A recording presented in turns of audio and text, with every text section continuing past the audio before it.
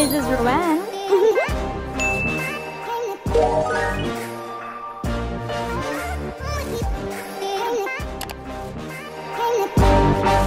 Hello guys and welcome back to my channel, and for today's video is going to be a review and first impression video for this new She Cosmetics by KRIS BERNAL. So kakadating lang niya. Guys, alam nyo, ang bilis kasi January 20 ko siya in order. Tapos 21 nila shinip, and then ngayon 23 andito na siya agad. And considering na provincial pa yung place ko, and then ayan guys, andito na siya. Hindi ko pa siya binubuksan para sabay-sabay natin makita.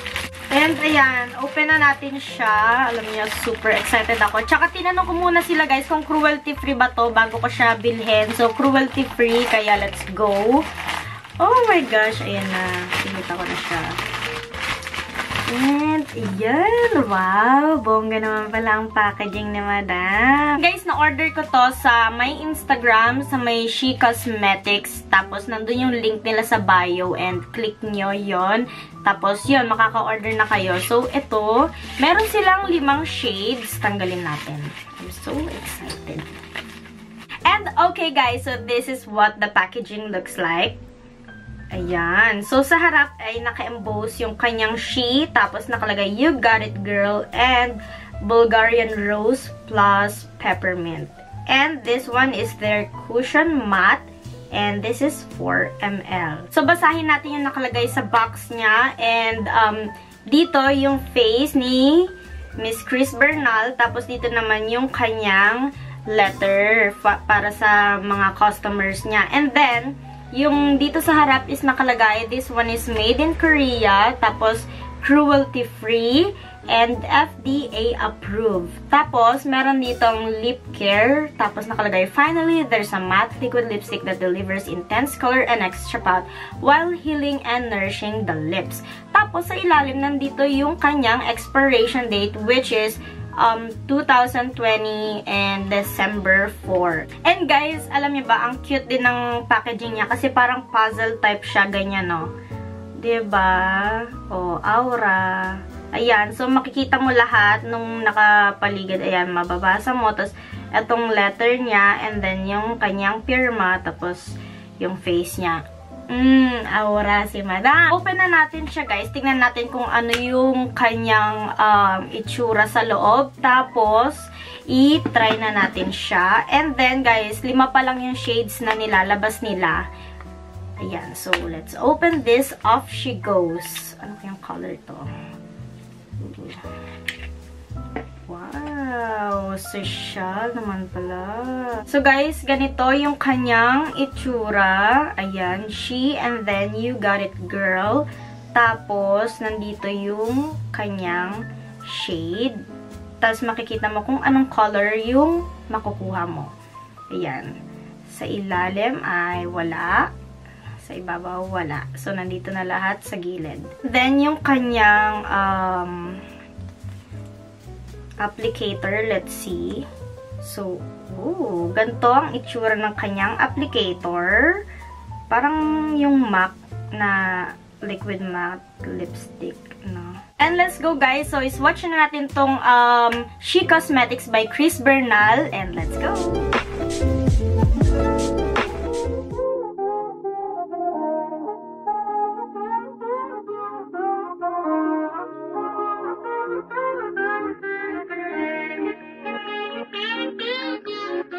They say Mike's about to blow though. Tell me something that I don't know. With the crowd bouncing like pogos, you can come on the tour bus, just please no photos. But they're out like Somo, cause we be going off on the off nights. Cause I've been on every single song I put my pin on now. They don't know, or maybe they starting to. Cause I work so hard that it's hard to lose. Top spot, I'm taking that face to face. Got a bottle in my hand, I'm facing that. Cause if winning is a habit, then I've been an addict. Every night it's cinematic when you roll with us. And we won't live forever, but I will remember when I met you in the summer. And I came to your town. We fell in love, and we burned it to the ground. And we could be together, baby. But I gotta leave soon. Everybody's listening now. I met you in the summer.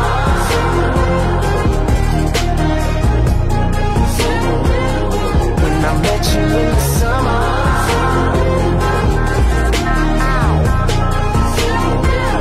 When I met you in the summertime with your fine ass, Merlot in that wine glass. She dope as hell from Jersey, baby.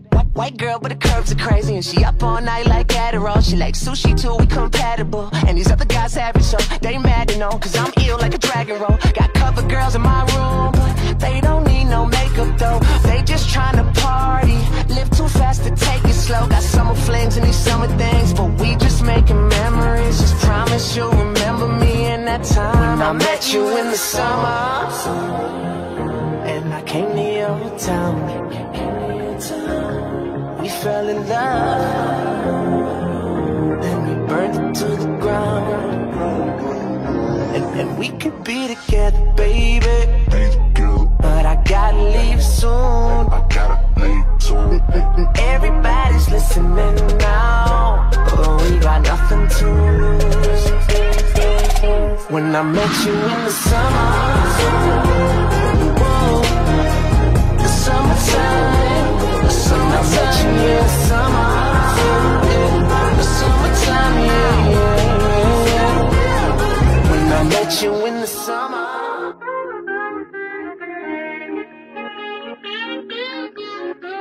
They saying Mike's about to blow though.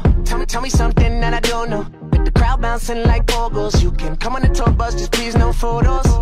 Up their eye like Somo, cause we be going off on the off nights. Cause I've been on every single song I put my pin on. No, they don't know, or maybe they starting to. Cause I work so hard that it's hard to lose. Top spot, I'm taking that face to face. Got a bottle in my hand, I'm facing that. Cause if winning is a habit, then I've been an addict. Every night it's cinematic when you roll with us. And we won't live forever, but I will remember when I met you in the summer.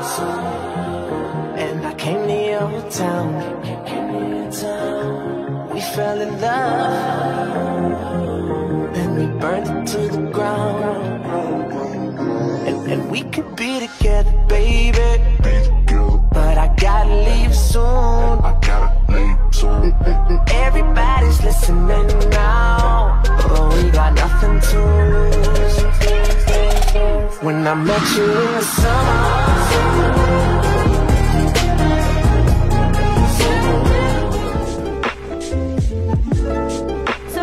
Ayun, kakain na ako and super oily yung food ko and try natin kung matatanggal ba yung lipstick ko. Tapi, ang ingay mo. So, ayun, try na natin siya. Ang kakainin ko is siomai, rice, and then itlog, tapos hotdog. Diba? Almusal. So, ayun.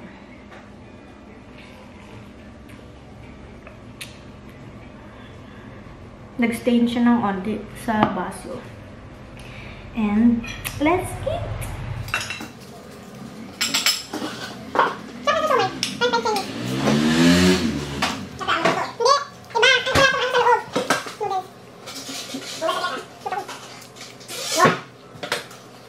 And yes guys, I'm done eating. And ito, nag-stain siya sa baso ko. Look, ayan. And then, ganun pa din siya. Diba? Yeah.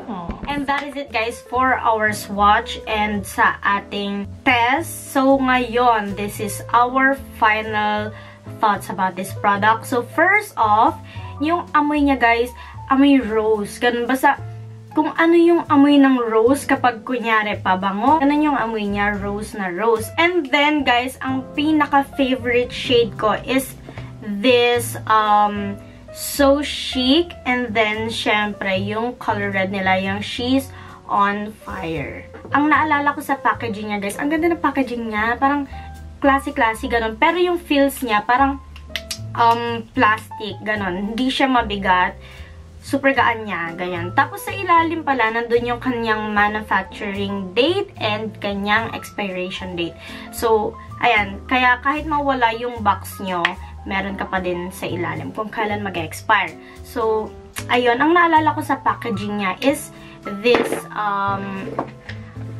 itong Coco Collection ng Kylie Cosmetics. Tapos, ito naman yung She Cosmetics. Ayan o.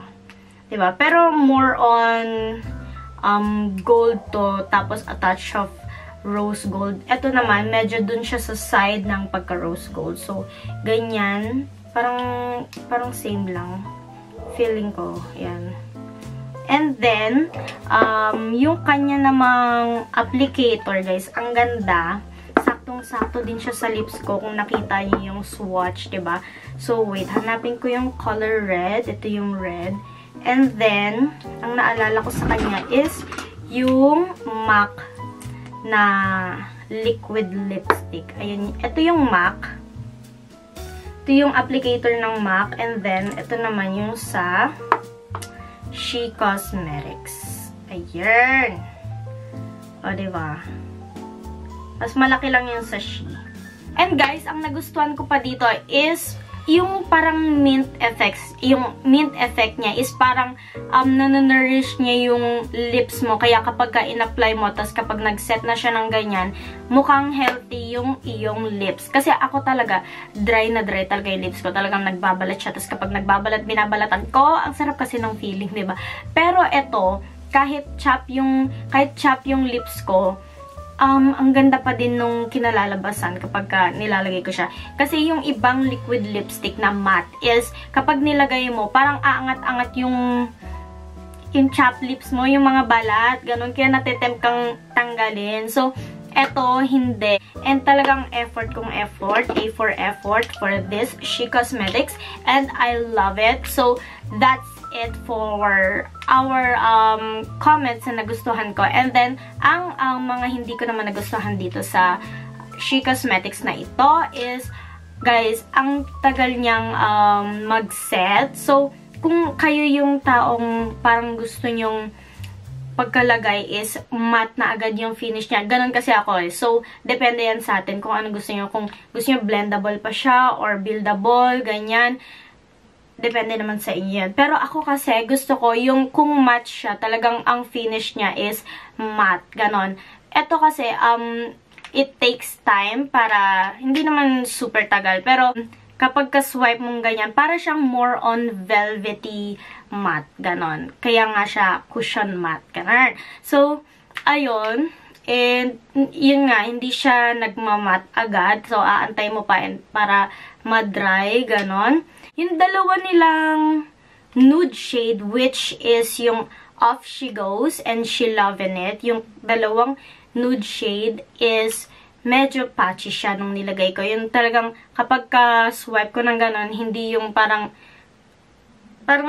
ganon agad. Yung parang mag-glide agad yung color, ganon. Hindi siya ganon. Parang uulitin mo pa siya para lang makuha mo yung color niya. Kasi nakikita po yung lips ko talaga. Pero yung kanilang dark colors naman, guys, is super pigmented and talagang a little goes a long way. Kasi nakita niyo naman, isang dip ko lang and then ang ganda. So, talagang ang ganda ng kanilang mga dark colors. Etong She's on Fire na red, nakita ko sa kanilang IG story na ito ay Ruby Who Red. So, itry natin kung talagang magka-color sila ng Ruby Who. Or, ito na ba ang perfect dupe para sa ating Ruby Who na laging sold out sa MAC. So, I have here yung MAC na Ruby Who. And then, let's swatch it. Ididip ko na lang ng super ganyan. Dahil, besh, sold out na siya. Kahit sa Mega Mall. Walay. So, ito. Kunin natin yung kanyang color. So, this is the Ruby Woo, guys. Ayan. And then, yung So Chic naman is, sabi nila, this one is Ruby Woo Red. So, let's see. Ooh. Glossy pa siya ngayon kasi hindi pa siya nagsaset. Pero ito kasi, matte na siya. And, itry naman natin yung MAC na Feel So Grand kung ka-color din nila. Kasi, feeling ko ka-color. So, tabi natin siya dito.